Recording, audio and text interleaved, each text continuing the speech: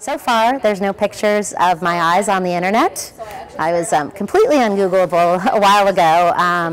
The fewer pictures and the fewer data and fewer pieces of information that you can have out there about yourself, the better. Learn how to have anonymous communications with your source and make sure that your source is not in your contact book and that they don't put you in their contact book. All of the journalists today should now be using encryption. If you haven't figured out how to do that yet, you should, and it shouldn't just be for your super secret communications. You need to be using it all the time. I think the other big one for journalists is a really easy one, which is just covering your interfacing camera. On your laptop is main one that I've been seeing that reporters get, and it's really easy. You still want to take a selfie or have a Skype call, you just take it on and off.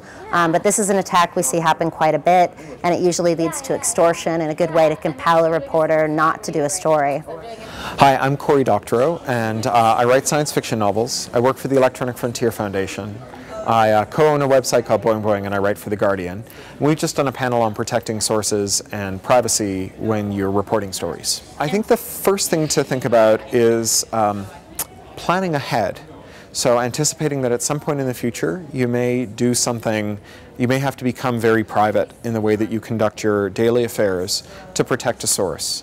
And that if you suddenly have a break in your pattern that says all of a sudden you've started using encryption in your email and you started turning off your phone and you started doing all kinds of things, that in itself, if the adversary that you're thinking about is like a government adversary, if you're dealing with the next Edward Snowden, those patterns themselves are very obvious. So you can fix that by adopting good password and privacy hygiene now.